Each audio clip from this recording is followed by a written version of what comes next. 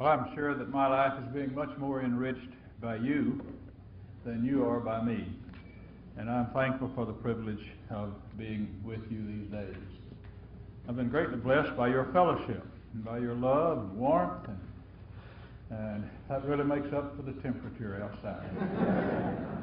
So, if you'd open your Bibles, we'll just turn to the first chapter of Paul's letter to the Ephesians. And beginning with the 15th verse, read through the end of the chapter.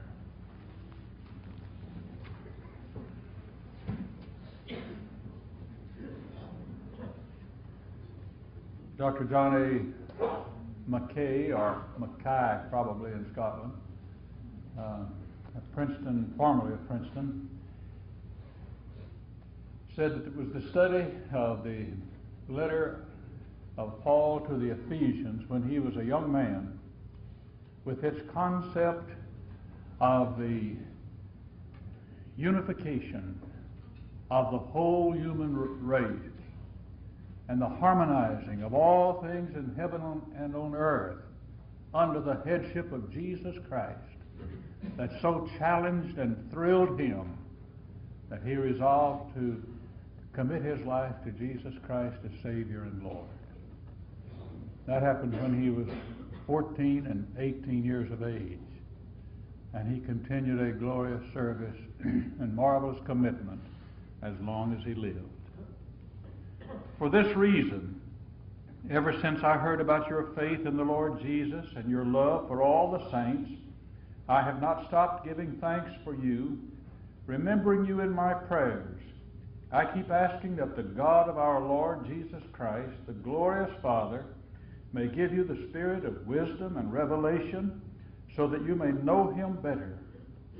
I pray also that the eyes of your heart may be enlightened in order that you may know the hope to which he has called you, the riches of his glorious inheritance in the saints, and his incomparably great power for us who believe.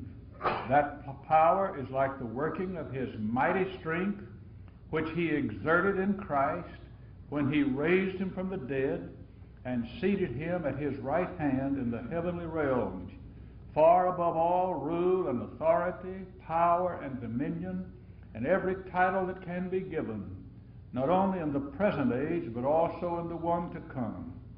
And God placed all things under his feet, and appointed him to be head over everything for the church, which is his body, the fullness of him who fills everything in every way. And I come in somewhat of disadvantage tonight. I had my outline for the message tonight ready several months ago, and then almost overnight, all of Eastern Europe interrupted and disrupted my message.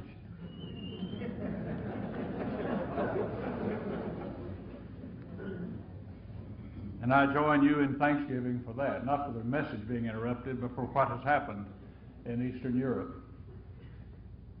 And then I thought I had it all ready after staying up late several nights last week and revising it and getting up early the next morning and retyping it 3 or 4 different times. And then I got here yesterday afternoon and listened to 4 men just go right down the line, point for point. I don't know where they got a copy of it, but and then this morning, my colleague from the Foreign Mission Board, Jim Maroney, took the rest of what I had to say. So I'm going to try to treat it a little differently than I had intended. And I'm not going to worry you with the repetition of definitions of some of these terms, but try to look at them from the standpoint of how do we as Christians react to these various characteristics that we anticipate will qualify the 21st century. As we try to peer through windows on the 21st century world and on the 1990s of yet the 20th century. And in some of my readings and then thinking back in church history as well as I can remember back about a century ago when I was studying it,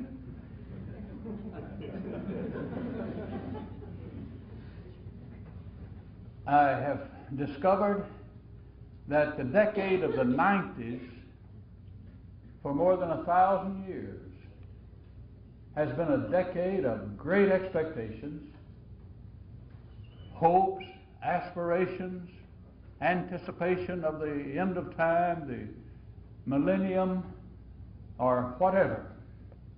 And I find that it is no different today.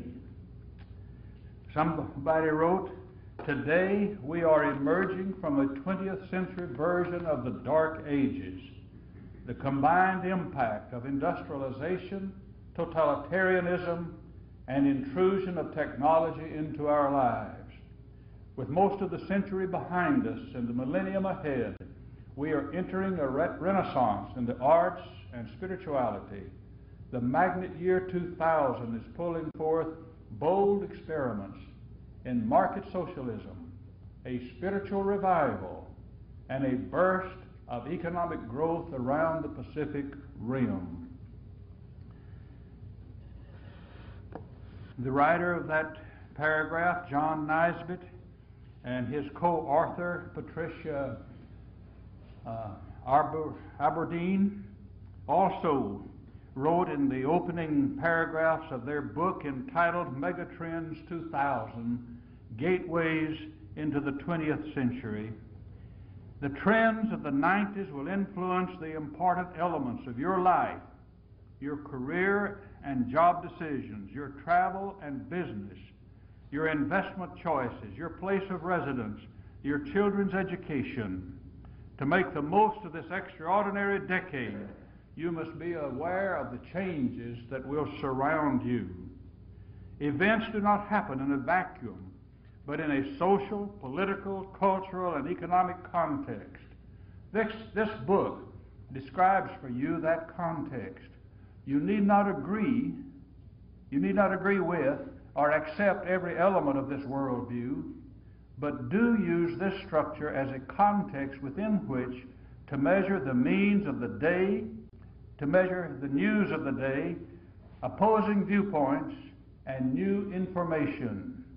The important thing is to craft your own worldview, your own personal set of megatrends to guide your work, your ideals and relationships, and your contributions to society." I mentioned some of the things that have happened in the decade of the 90s in other centuries. In 1492, you know the rest of that. In 1792, what happened? William Carey and the birth of the modern missionary movement. Also, in the 1790s, the Great Awakening, perhaps the greatest moral, spiritual revolution in the history of the United States, began. It began in some small churches along the banks of the James River in Virginia, as people deeply burdened and concerned about the moral trends, the drunkenness, the crime, the immoralities that threatened to destroy that newly independent country. And they began praying, and the spirit of revival spread from Virginia all the way up through New England, all the way down to Georgia, and westward as far as Kentucky. There were many kinds of excesses, but there were tens of thousands of conversions. The president of Harvard University led the revival in that school that caused the rationalists and the immoral and the skeptics to turn in great numbers from their godlessness to true godliness. At Yale University, there came a group known as the participants in the Haystack Prayer Meeting. And out of that group came Adoniram Judson, Luther Rice, and others who helped change the course of missions and of Christian history throughout the world.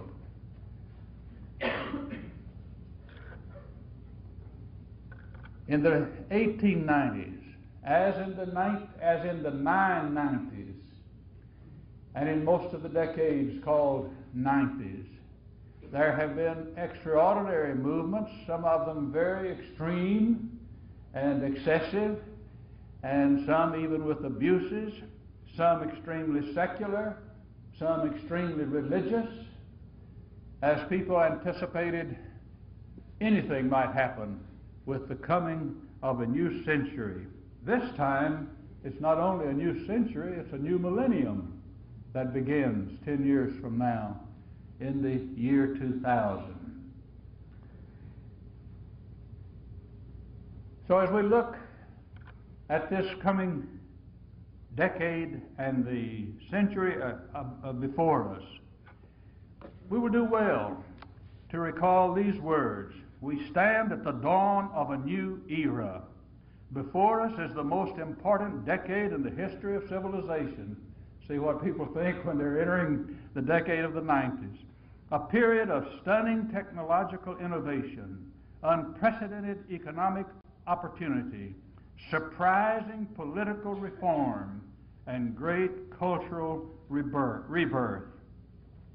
These two authors go on to suggest 10 overarching trends that will influence our lives in this decade and constitute gateways to the 21st century. And I'm going to read these 10 ideas of theirs. 1, the booming global economy of the 1990s. 2, a renaissance in the arts. 3, the emergence of free market socialism. 4, global lifestyles and cultural nationalism. 5, the privatization of the welfare state. 6, the rise of the Pacific Rim. 7, the decade of women in leadership. 8, the age of biology. 9, the religious revival of the new millennium. And 10, the triumph of the individual. Nisbet and the co-author, Aberdeen, A-B-U-R-D-E-N-E, I suppose that's somewhere near the pronunciation, have a very optimistic view on these various points. So much so that all the doomsayers and the gloom spreaders are very condemnatory of this book, and they reject it outright. Because, you know, there's some people that are not happy unless they can spread gloom and doom. Now, I don't know who's right. As I told you this afternoon, the name is Underwood, not Ezekiel.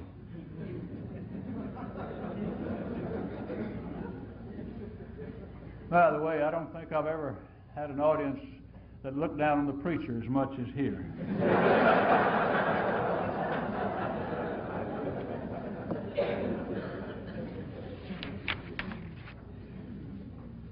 Well, before I found this book a week ago, I had listed 7 megatrends as I saw them, or characterizations. 1, cataclysmic change.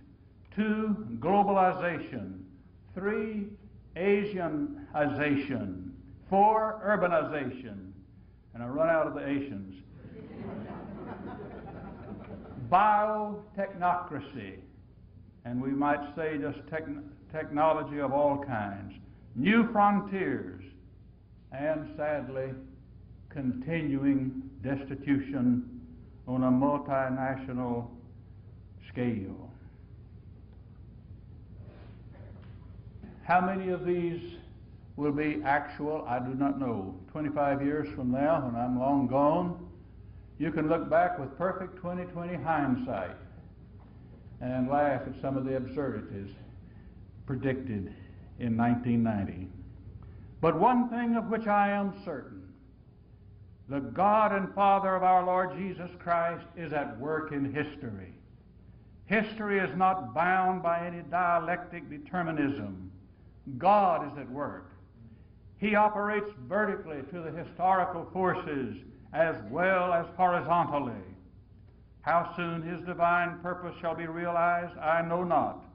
Of one thing, though, I am convinced, that according to that mystery made known to us through Jesus Christ, it is the purpose of God, and entirely within the province of his unfailing ability to unite all things in Christ, things in heaven and things on earth.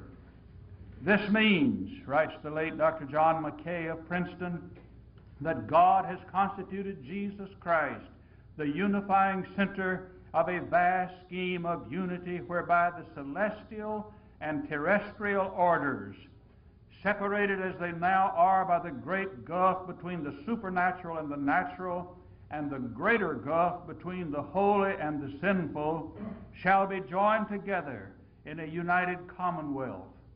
The rift shall have been totally overcome. Through Christ, the warring factions become members of the same body, the new man, the new humanity, the new Israel, which is constituted by the Christian church. The meaning clearly is that God proposes to relate to himself in one great family, people whom historical hates, cultural differences, social status have held apart. The unifier is Jesus Christ, and the unifying principle is the gospel. Continuing, he says, on the basis of the context of Ephesians 3:10, as a result of the transforming and unifying action of the church in history, spirits both good and evil, who are higher than human spirits, shall, by contemplating this churchly activity, obtain their deepest insight into the wisdom, the many-colored wisdom of God. There is no sublimer thought in the Ephesian letter or in any scripture than this: the history of the Christian church becomes a graduate school for angels. By studying the body of Christ, intelligences superior to our own will receive new flashes of insight into the divine nature. They will come to understand things which had been inscrutable in God's dealings with men, and they catch a vision of the ultimate splendor and dimensions of the Creator's purpose in Christ. And with that conviction of the certainty of the triumph of Jesus Christ and of God in the carrying out of his eternal purpose, which he purposed in Christ before the foundation of the world, let us turn our glance to some of the characteristics, possibly, of the next century and of this immediate decade. And the first to which I call your attention is cataclysmic changes. As Chancellor Helmut Kohl stated 2 weeks ago, uncertainty is almost the only thing that is certain about Europe in the year and decade ahead. The movement modifying Europe is not ready to stop.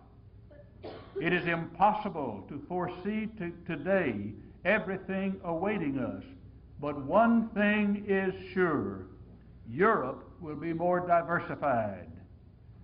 And as a journalist wrote, with the Eastern Glacier disintegrating, the year and the decade ahead promise change, opportunity, and more surprises.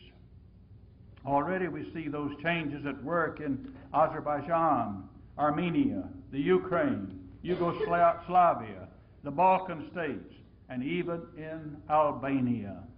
We can be sure, I believe, that the seething dissatisfaction in China will boil over into the mightiest mass movement for freedom the world has yet seen. Vital and necessary changes will occur in the Middle East and in South Africa. The aspiration of the soul for freedom and human dignity may be long deferred. It cannot be permanently denied. What a sight that was in Eastern Europe a few weeks ago, when by television we watched the wall come tumbling down and the breakthrough of 300 million people. And even as we rejoice in these overwhelming movements toward freedom and self-government, we are compelled to recognize also that the immediate future is fraught with peril. Long-suppressed desires clamor, quite naturally, for immediate resolution. Yet those who so abruptly have been thrust into the political machinery necessary for governing the body politic have had no opportunity for 40 years or more to even so much as vote. How can they be instantaneously prepared for the role of solving acute and terrifying problems? And with what resources? Multitudes desire instantaneous remedies. When delays are inevitable, further revolt and violence may occur. God grant that the progress may continue as it has for these weeks with such a minimum of violence, but we need to be much in prayer for the continuing intervention of God Himself and for Him to raise up people who can help lead with such charisma and vision and genuine statesmanship that these problems may be overcome and the nations built up and the problems resolved. But let us as Christians seize the opportunity to be co-workers with God for the reshaping of the world in this time of cataclysmic change. And we'll come back to some ideas and some things that are already happening in that area before we are done. The second qualification or characteristic perhaps of this next century will be, as you have heard several times already, globalization. The one world idea proclaimed by Wendell Willkie in 1940 has finally become a reality in many senses today. And because you have heard already yesterday and today so much about this, I will merely mention some of the areas in which this globalization is taking place, the intertwining of nations, of economies, of educational systems, of telecommunications, of fashion design and behavioral patterns, of lifestyle generated somewhat by the music that is instantaneously with the speed of sound or the speed of light rather than just the speed of sound spread around the world. Today we are a global society.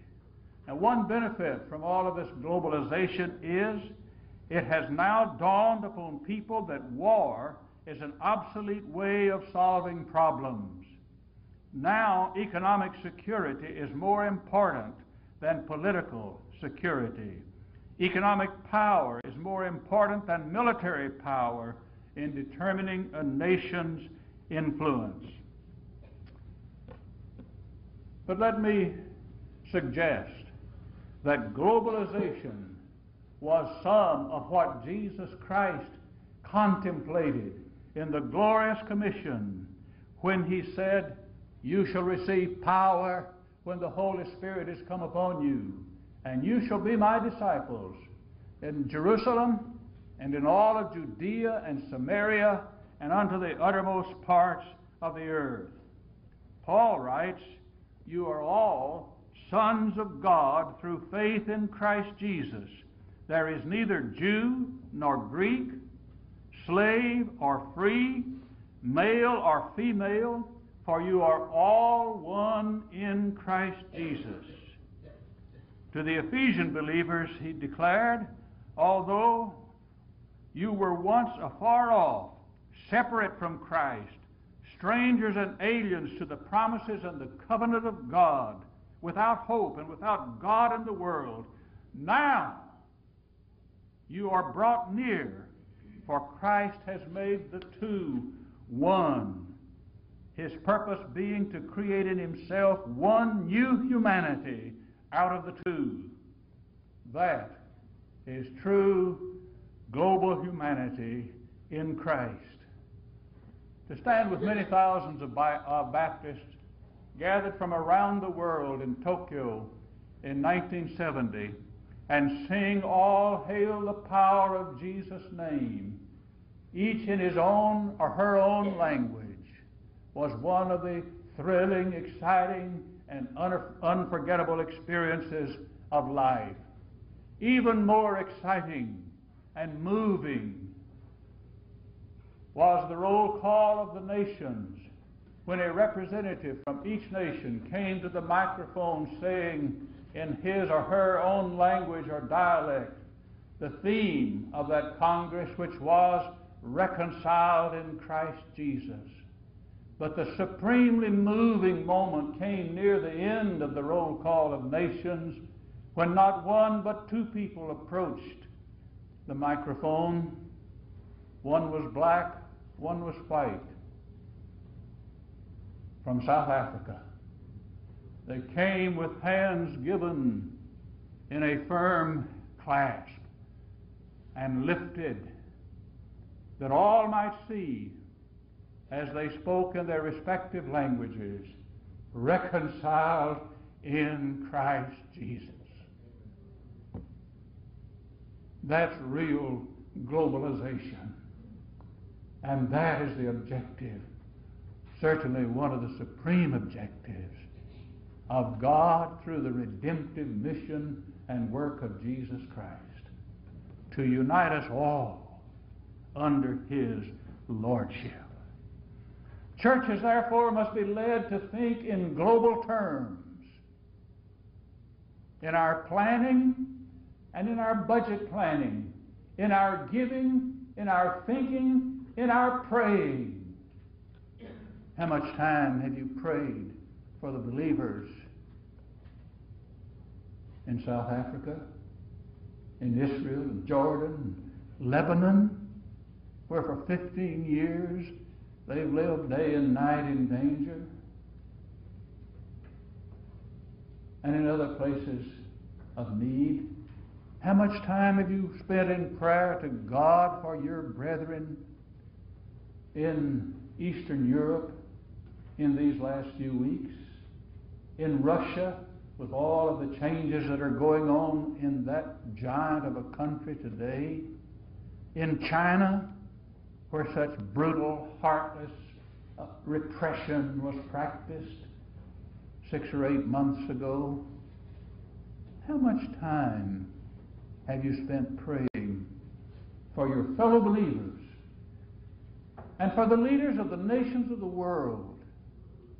How much information have you gathered that would fill your heart and mind and soul with a genuine concern for the evangelization of all the peoples of the world and the alleviation of their suffering and pain? The third characteristic is the Asianization. This is one that hadn't been mentioned before. During the past 15 years, we have seen millions of Asians coming to the Western world. Consider the flood of Chinese entering Vancouver and Toronto today, and London. Think of the millions of Asians that have immigrated to all of Western Europe, to Canada and the USA, tens of thousands of them to Middle and South America in these recent years. Although they are feared by many as a threat to job security, they are in fact enriching our nations with skills, genius, hard work, and investments. Our culture, of course, is being and will be greatly influenced and modified by their intertwining with our society. Asian culture, religious concepts, moral values, eagerness for affluence, and zeal for the highest possible degree of education will definitely influence our total society. But what an opportunity for us Christians. We have reluctantly and miserly attempted on a small scale partial obedience to Christ's command to go into all the world and make disciples. Now God has brought them next door. What's our excuse now? Will we demonstrate the love of Christ to them with such effectiveness that they will be won to faith in and commitment to our Lord? Will we draw a circle and take them into our fellowship and love? Will we adjust the forms and hours and traditions of our churches to be positive witnesses of Jesus Christ to these who are next door, our neighbors today? What a glorious opportunity God has thrust upon us as these tens of millions of Asians in the last 10 years or 15 have come to be our neighbors. In a city where I was once pastor, Mrs. Carl Scott, searching for something to do so that she could feel useful in the kingdom of God, decided to begin a literacy work among the many wives of military servicemen in the air base nearby who had been brought from various countries around the world, and most of whom knew very little, if any, English. And Mrs. Scott began that service using the Lawback method of teaching and the New Testament for the primer, the first reader, and the love of Jesus Christ to reach out to those hearts. One day she and a Japanese friend whom she had led to Christ knocked on a door. They had heard that a Japanese wife lived there who knew no English and was suffering from intense loneliness and homesickness.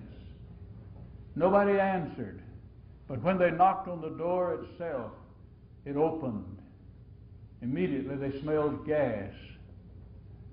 And without hesitation they entered and threw open the windows and doors and went on through the house until they found the bedroom where the Japanese lady lay unconscious. She had decided upon suicide to end her extreme loneliness. They called the emergency rescue squad, and soon she was revived, and after some days was back home. But these ladies continued their loving ministry to this woman, and months later, through the testimony of various ones, and especially the Japanese woman who had already become a Christian, she too became a child of God through faith in Jesus Christ. Some months later, her husband was posted once again to Japan. And there she had the privilege and joy of leading her parents and brothers and sisters to faith in Christ. And in their hometown or city, they started a mission that soon became a church of new believers in a city where missionaries had tried for 20 years to discover a nucleus of believers. Won to Christ in a small New Mexico city by a woman who reached out in love to her neighbors who had been brought to her from many parts of the world as an opportunity for witnessing not only to them but through them to their home countries and people.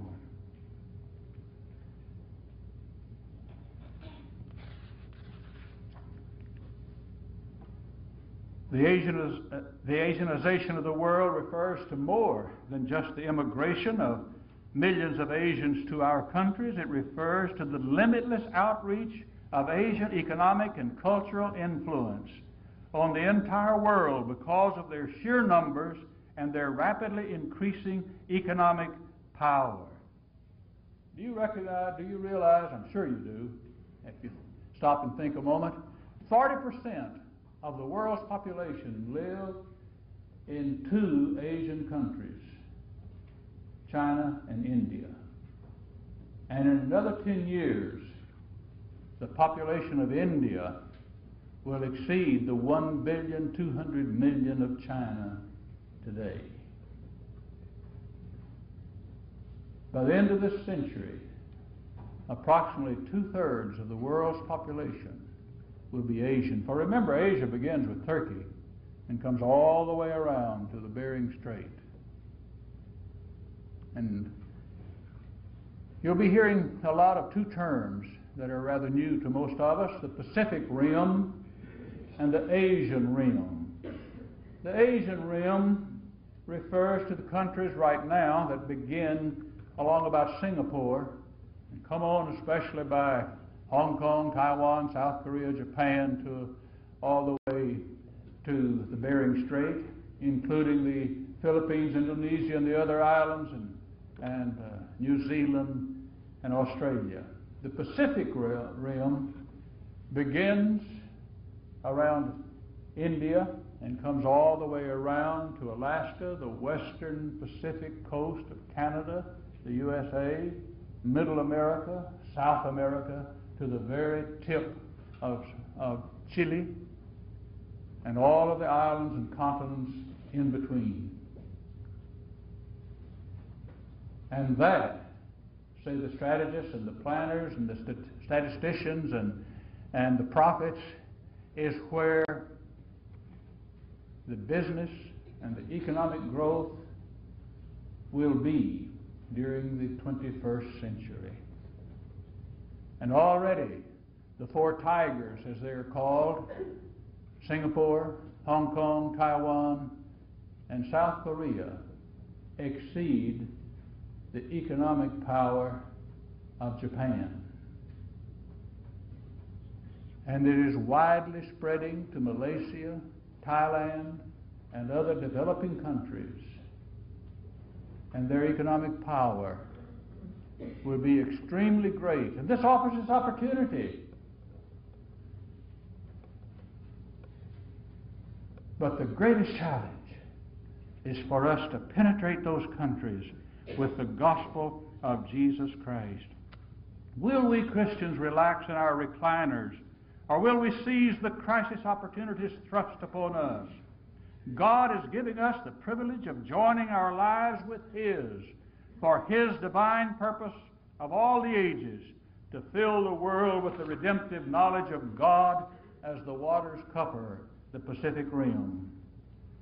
With global telecommunications available to us today, we can accelerate the evangelization of the world for Christ if we will permit the Holy Spirit to take possession of us, so that as in addition to capturing mass media for Christ, we will demonstrate in personal example by self-identification with the suffering of the world, the gospel of Jesus Christ. For you see, when God got ready to declare to the world that God is love, He didn't take a heavenly megaphone and broadcast in more than 2,000 languages the gospel. He came to a stable and to a cross. He identified Himself with us, took our nature,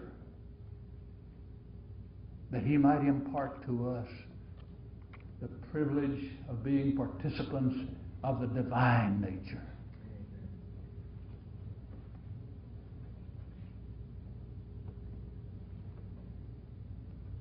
Without living personal examples of the love of Christ, it will be hard for people to grasp the concept. An old fellow about my age in Vietnam came to one of our missionaries, Bob Davis, one night there in Saigon. He listened to the singing of the songs and the preaching of the gospel, and when everybody else was gone, he was still there. And Bob said, "Can I help you, son? You have a question?" And the old man stayed and stayed until, although this was the first time he'd ever heard the gospel, he came that very night to be a believer in Jesus Christ. His heart overflowed with joy, and so did Bob's. And Bob asked, "Sir, what caused you to come and what caused you to stay with such persistence when this was the first time you ever heard the gospel? I don't think I've ever met anybody like that before." And the old man said, "When I heard there was a God of love, I wanted to know Him." It takes people who know the God of love and in whose heart lives the God of love and whose heart overflows with the love that is flooding our hearts because of the Holy Spirit whom God has given us to be a living demonstration and communicator of that gospel.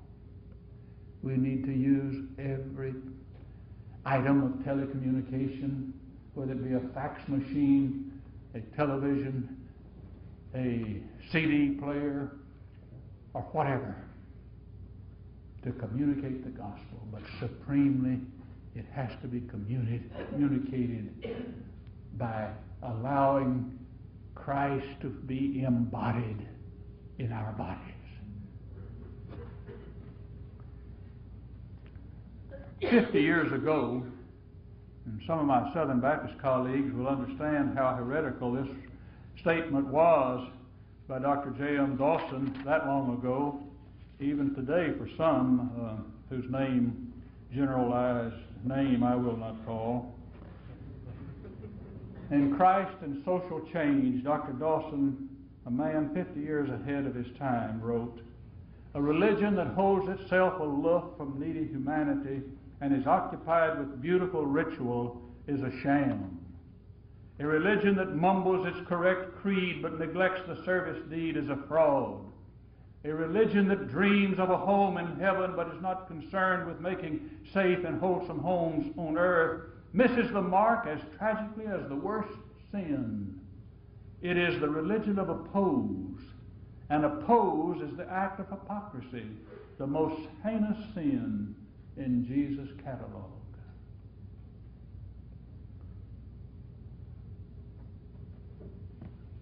We must incorporate the love of God. 17 years ago, a pastor began work in the dilapidated, rundown center of Denver, Colorado. For 7 long years, they persevered even though growth was negligible, hardly visible at all. Then it came, beginning 10 years ago. Today, after 17 years in that location, on every Lord's Day, 10 ethnic congregations meet in that building to worship God in their own language.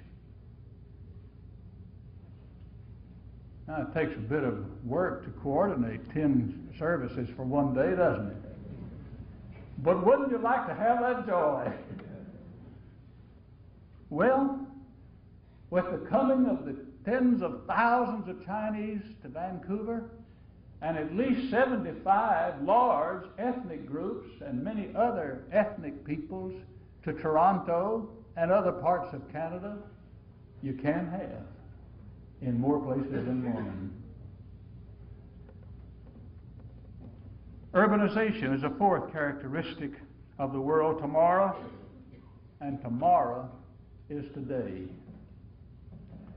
There are today 111 megacities, cities with more than 1 million population in the developed world.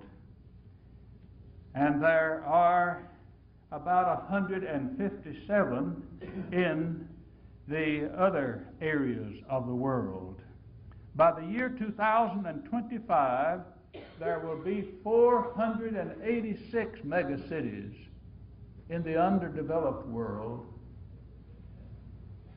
with only 153 to be found in the developed countries. 486 cities in the underdeveloped countries of the world with 1 million or more population. But many of those cities will have 10, 15, 17, 20, 30, or 31 or 2 million people in one city. This horrendous population in great cities causes those cities to be characterized by inevitable and unavoidable qualities of life or lack of qualities. Here they are, some of them. Intense loneliness, loss of identity, depersonalization, fierce competitiveness for transportation, housing, jobs, food, position, recognition, etc. Higher costs of living, unhealthy housing in many areas because of the severe crowding together of the poor and indigent in the inevitable ghettos, alienation from society, fear and distrust, crime, hedonism to the extent of being paganism in the raw, high mobility that prevents the development of real community, homelessness, social and moral deviation, violence, and poverty. One of the very serious problems caused by these cities is environmental pollution. Let Mexico City serve as an unfortunate example. Mexico City is located at an altitude of 7,500 feet above sea level. Even so, it's a basin surrounded by higher mountains, causing the clouds and humidities to hang low over that vast, enormous city. According to statistics that I've seen, it's now the world's largest city. Jim Maroney says not yet, but by the year 2000, there will be no dispute. It is growing at the rate of a net growth of 1 million population per year, at least according to one book I just read. This coming together of so many millions of people causes the industries to be multiplied, and they spew tons of pollutants into the atmosphere daily. Automobiles, trucks, trains, planes add to that immensely. So also do thousands, tens of thousands of open fires in the ghetto areas where people cook outdoors. It all adds up to huge damage to the lungs of every one of the more than 21 million people who live there today. In fact, it is calculated that the damage to each pair of lungs is equivalent to the smoking of 4 packs of cigarettes daily. Every day that they live there and breathe the pollution of that atmosphere. I know some other cities just about as bad. That's one of the most dramatic. Certainly one of the most urgent global concerns of Christians has to be our environment. Christians have a message for that. For you see, in the very beginning of creation, God entrusted this earth with all of its vegetation and animals and material blessings and beauty and wonder to man. Not to be destroyed, but to be cultivated and made more fruitful and more beautiful. You heard about the horticulturist to whom somebody said about the flowers, we'll say roses. Oh, what beautiful roses God made in your garden. And the gardener said, but you should have seen it when God had it by himself. God also depends upon you and me and our faithful trusteeship. We mentioned loneliness. The churches ought to be the prime solvers of the problem of loneliness. The absolute panacea for loneliness should be found in the redemptive fellowship of our churches. Yet all too often, the exceedingly lonely seek relief in the bars. not primarily for the alcoholic beverages, but for a listening ear, a sympathetic heart? Could it be that by our condemnation and exclusiveness we have shut them out when we really want to bring them in? Will we open our hearts to the lonely and hurting and love them to God? God says a beautiful thing several times through Isaiah. I know you by name. When you think of the vastness of this universe, Voyager 2, traveling at 40 or 50,000 miles an hour, launched from this Earth, took 10 years to get beyond the last of the planets, and maybe has already crossed into the next galaxy. But it's traveling at 40 or 50,000 miles an hour for 10 years. And that's just across from the Earth to the outer boundary of the galaxy, if that far. And yet God says, I know you by name, individually, personally. And He wants us to help the people of the world look to the cross of Calvary with the arms of Jesus outstretched, saying, this is how much God loves you. And this is how much we love you.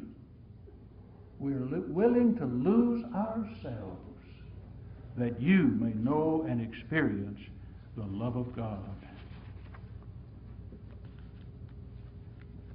When we come to the realm of biotechnocracy, we're getting into some questions of tremendously serious significance with recent developments in the manipulation of genes.